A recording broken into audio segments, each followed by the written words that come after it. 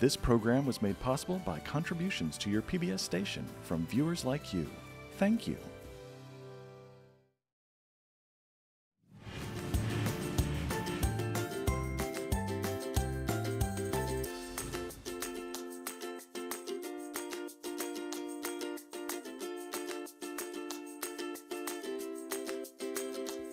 If I could speak to my 9-year-old self, I would say, Ruta, failure is a prerequisite to success.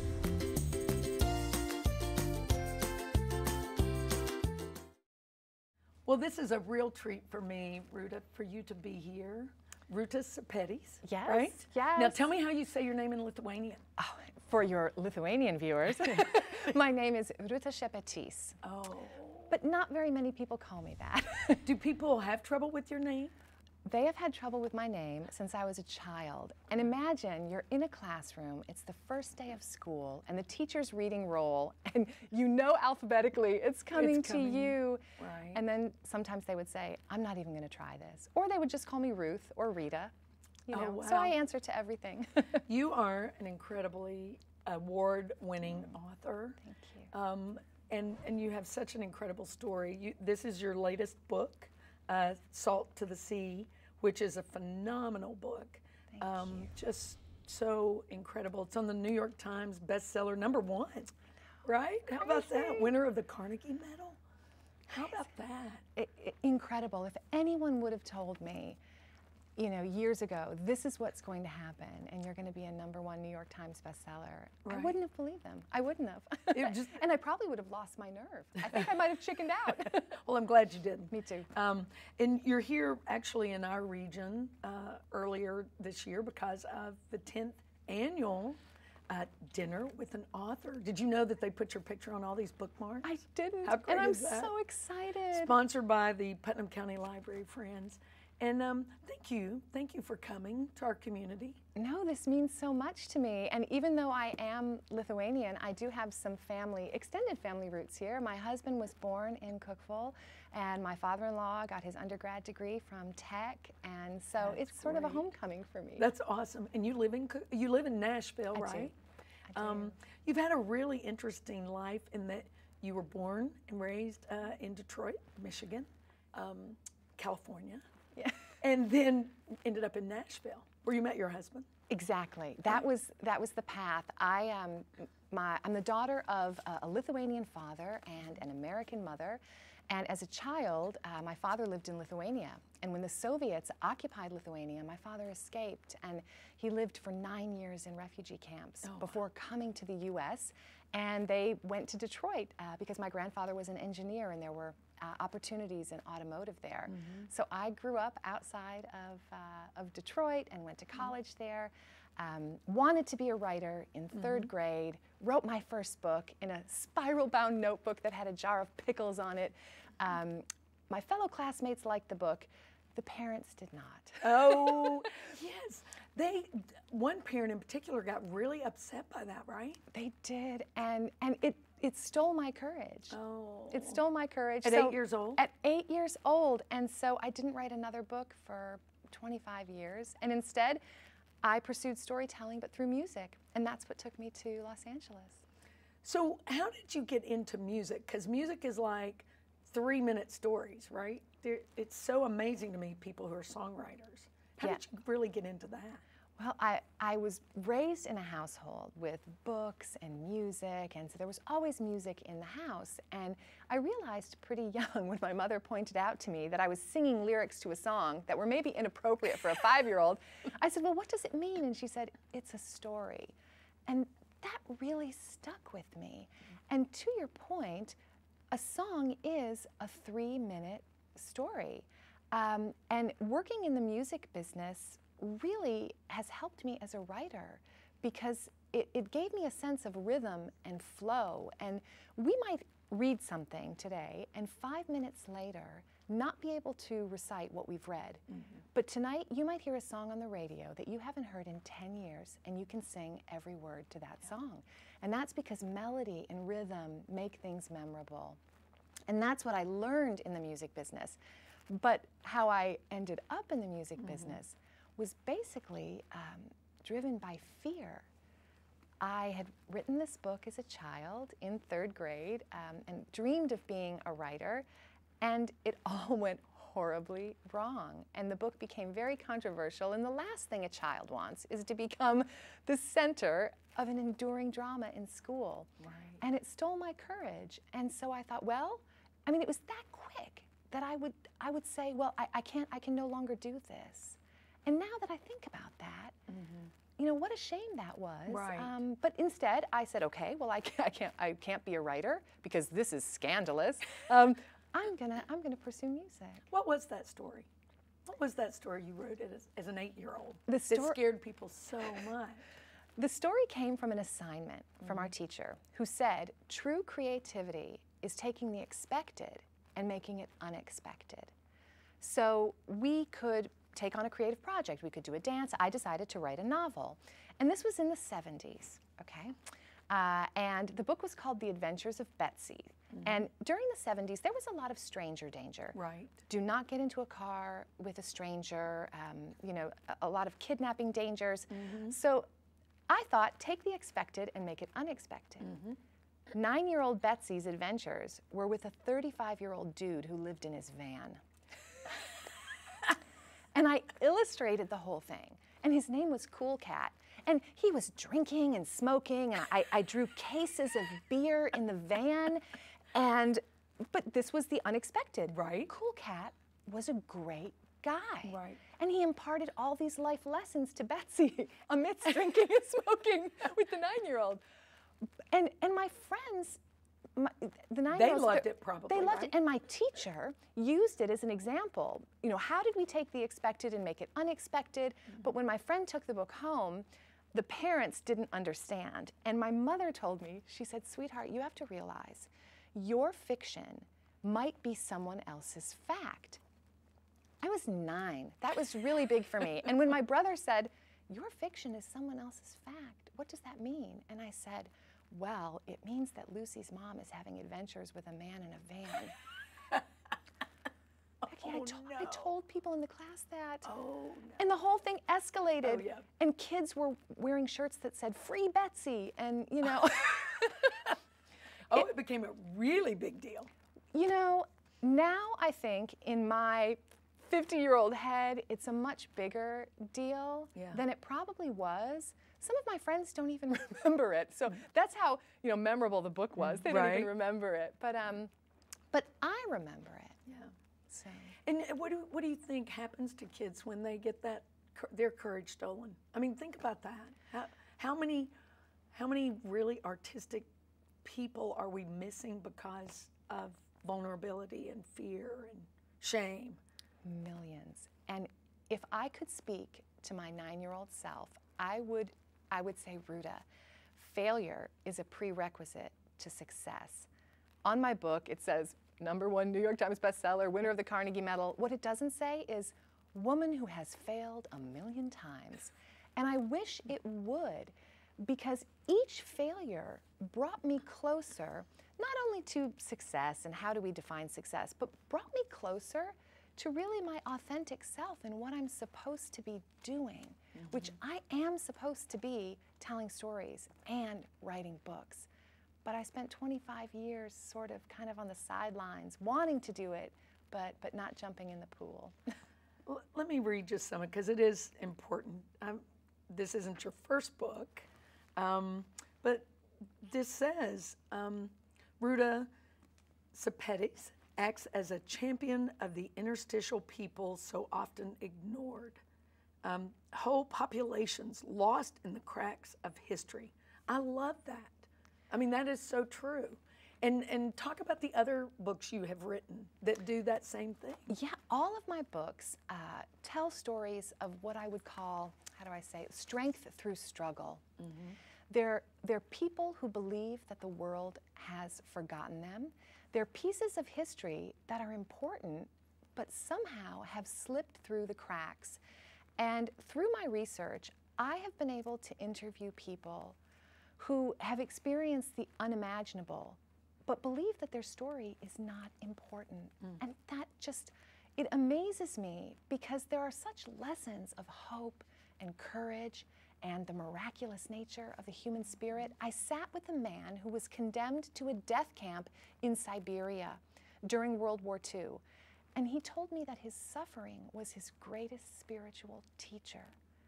And those are huge lessons. And I lie in bed awake at night thinking, I need to find those stories before we lose these incredible teachers, this generation of incredible teachers. So how did you choose this period of time? It's 1945. How did you choose? It's Europe when the Soviets are invading Germany and people are trying to get out. Yeah, it's the Salt to the Sea is set in winter of 1945, so World War II is coming to an end. And at that time, there were millions of displaced people, millions of refugees that had been forced out of their countries and were on the run. And my family were amongst those people. My father had made it into a camp in Germany, but his cousin was caught in this area that at the time was East Prussia. The Germans were coming in from the south, the Russians were coming in from the east, and in between were millions of civilians that were being slaughtered in their path. And my father's cousin and her family, they were on the run, and they were granted passage on this ship, which is called the Wilhelm Gustloff.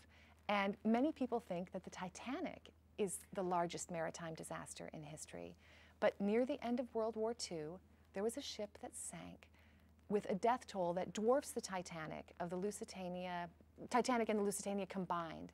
But yet this is a story that somehow has slipped through the cracks of history. And my father's cousin had passage on that ship, and that's how I know about it. Wow. Yeah. And I'm embarrassed to say I didn't know about it. I didn't know about it. And it's part of my family history. And I encourage people, don't be embarrassed.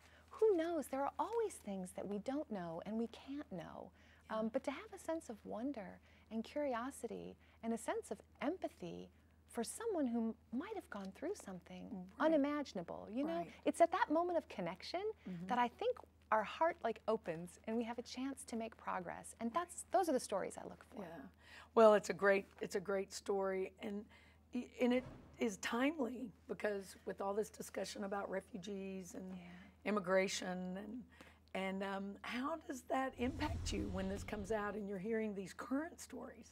Well, it was a complete coincidence. There was actually someone at a book event who said, how wise that you would write this book about a refugee crisis during a refugee crisis. But the way that the writing process works, as you probably know, is you write the book years before. And it just so happened that this current refugee crisis aligned. But, you know, teachers and librarians are my heroes. Students don't go running into the library saying, quick, give me a book about a refugee evacuation through East Prussia. But teachers are assigning the book in high schools. And it's the young people who are bringing this history out of the dark. And so I often say an author has nothing without readers. And because I write about history, I have nothing without readers. So really, it's the readers who are doing the good deed here. And we should say a special thank you to Cookeville High School Library. Absolutely. Right now. It's such a great opportunity. Young people are deep thinkers and deep feelers, and they interpret things with a sense of emotional truth that's really spot on, and I'm grateful to have them as an audience. They take me to the mat, and they will tell me if they like the book or if they don't like the book, and the reader is always right. And some of the most stimulating conversations come from these groups of young people. And what's important is the reader's interpretation, not the author's explanation, and I tell them that. So I'm anxious to see today you know, what kind of challenges they throw forward. Do they usually have a favorite book of yours? Yes, I do find that. And my books are quite different. My first book tells the story of a Lithuanian girl, a Lithuanian artist, who is arrested by the Soviet secret police and deported to a death camp in Siberia. And that's basically based on my father's family history. My second book is set in 1950 in New Orleans and tells the story of a girl who is born into a very underprivileged circumstance. But despite the life she's born into, she determines that she's going to be the author of her own destiny, and she's going to go to college. And it's a story, I say, of learning to fly when you've been born with broken wings. And that's really my mom's story. And then Salt to the Sea is my father's cousin's story and part of my father's story. What are you working on now? You know, my publisher, they always say, whatever you do, don't talk about the new book. So here's what I'm working on. Okay, great.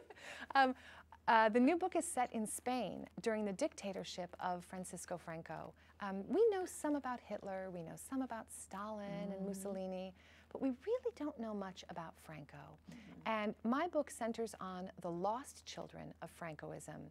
It's estimated that during Franco's dictatorship, approximately 300,000 infants were stolen from parents that didn't align with fascism, and they were gifted, traded, or sold to fascist families, to American families.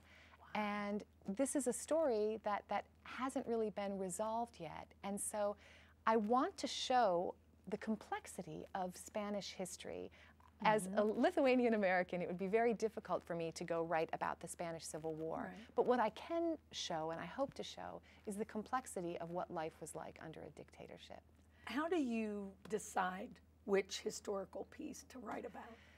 This is part of the amazing blessings of touring.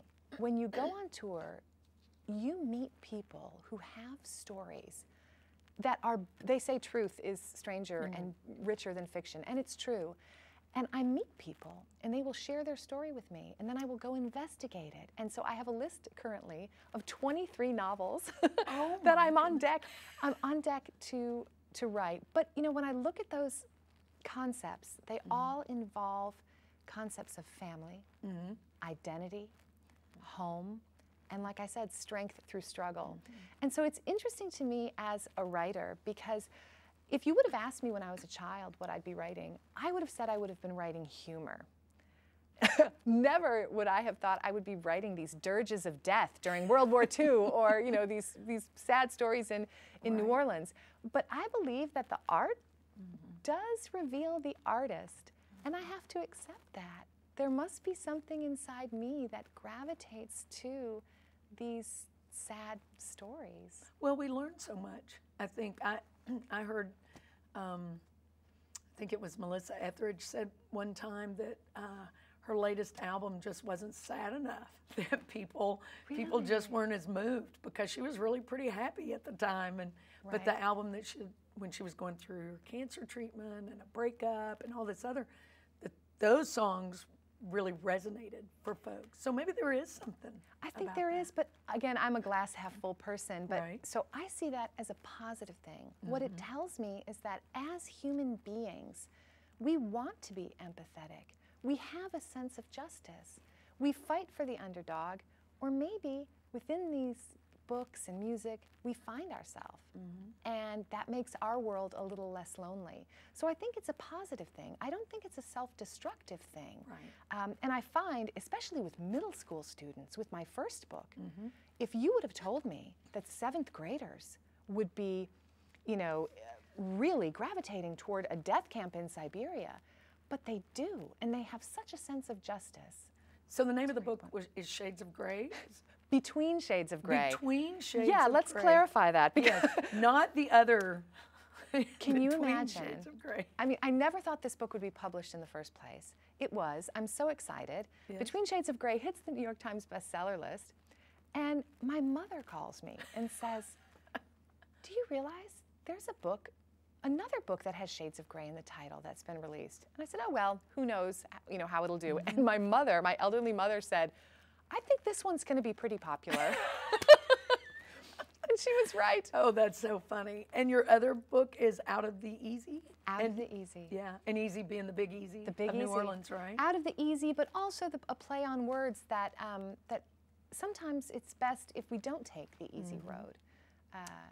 If it's hard, decisions shape our destiny, and man, those decisions are hard. But sometimes it's better to take that difficult path than the easy one. Are these works moving towards film or television?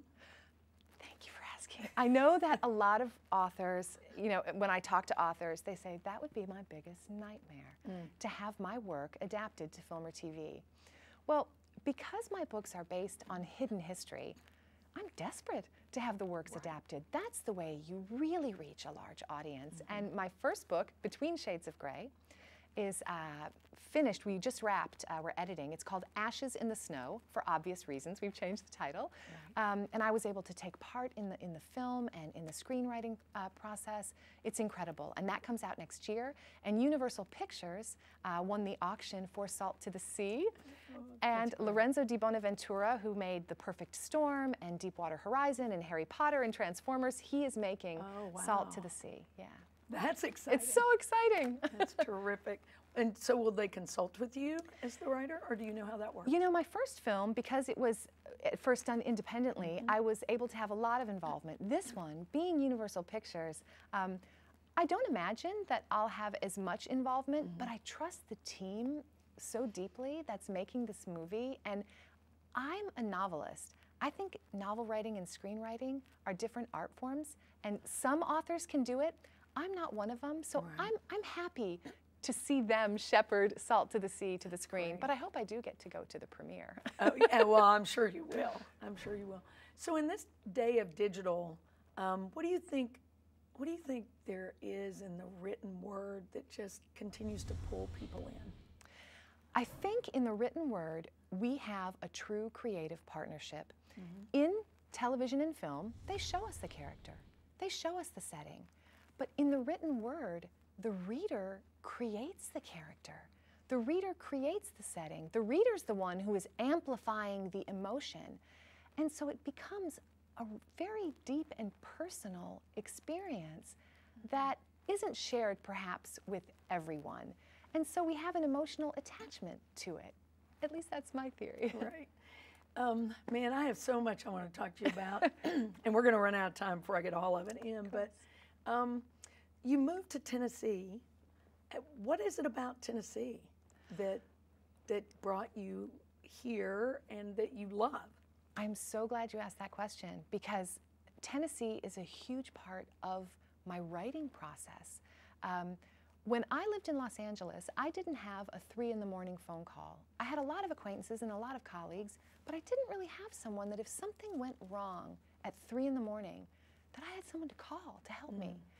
So I moved to Tennessee for a better quality of life, but also for community. And I have found a community, a creative community, a writing community.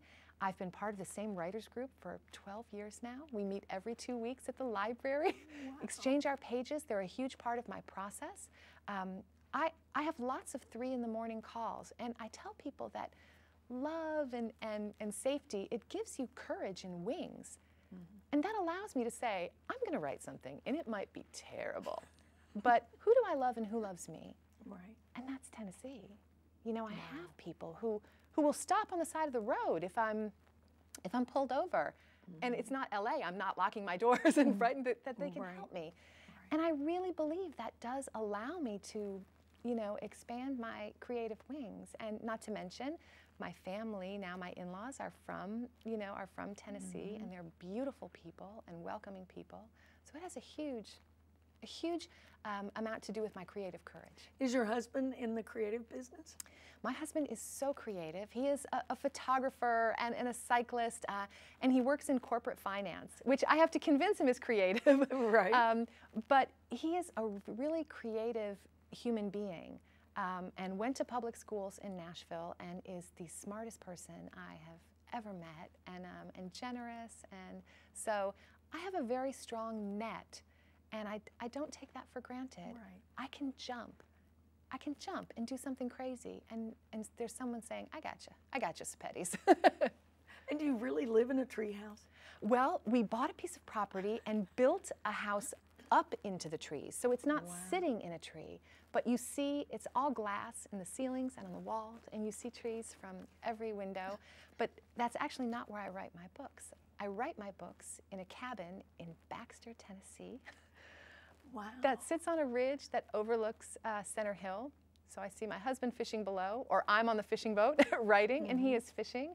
And I've written all 3 of my books there. Wow. I know, and I have an amazing community there of neighbors who support me.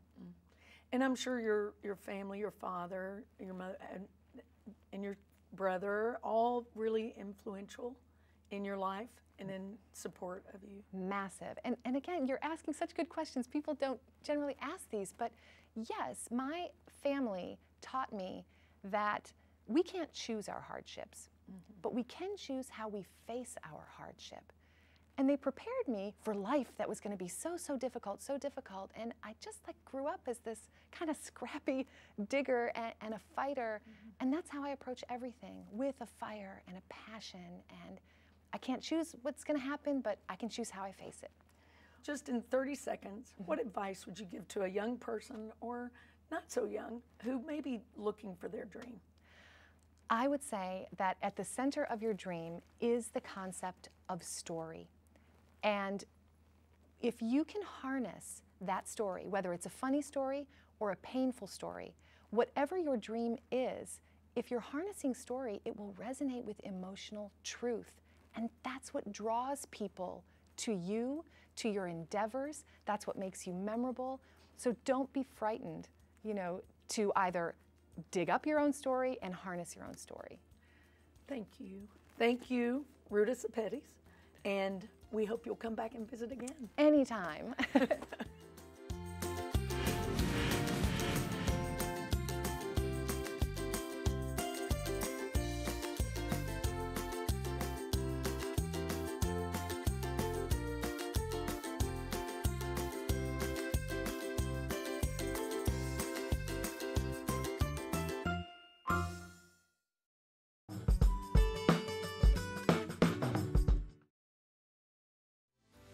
This program was made possible by contributions to your PBS station from viewers like you. Thank you.